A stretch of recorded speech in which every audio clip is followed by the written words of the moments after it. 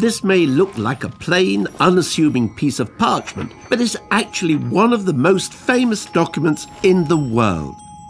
Magna Carta, meaning the Great Charter, has inspired people across the centuries, from Thomas Jefferson to Mahatma Gandhi. But why was the Charter originally created, and what does it actually say? Let us take you back to medieval England. It's the year 1215, and the ruler is King John. Many people believe that King John was one of the worst kings in history.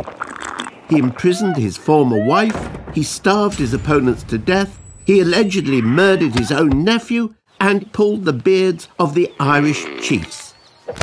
King John had imposed heavy taxes on his barons in order to pay for his expensive foreign wars.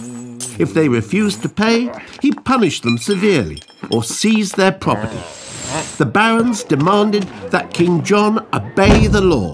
When he refused, they captured London and John was forced to negotiate.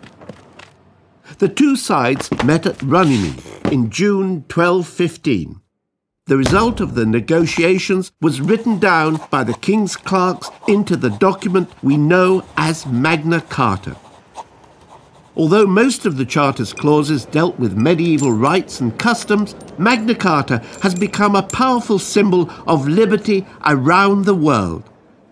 The most famous clause, which is still part of the law today, for the first time gave all free men the right to justice and a fair trial. No man shall be arrested or imprisoned except by the judgment of their equals and by the law of the land. To no one will we sell. However, this clause was not as liberal as it sounds. The Charter only applied to free men. The vast majority of people in 1215 were unfree peasants who were ruled over by their landowners.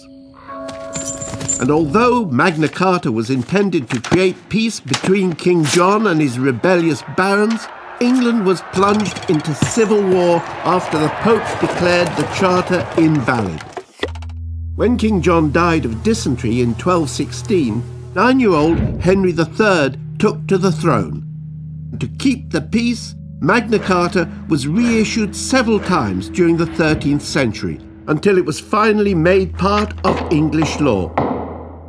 Magna Carta has lived on for 800 years and is echoed in the United States Declaration of Independence and the Universal Declaration of Human Rights. Perhaps Magna Carta's most important legacy is that everyone, including our leaders, must obey the law.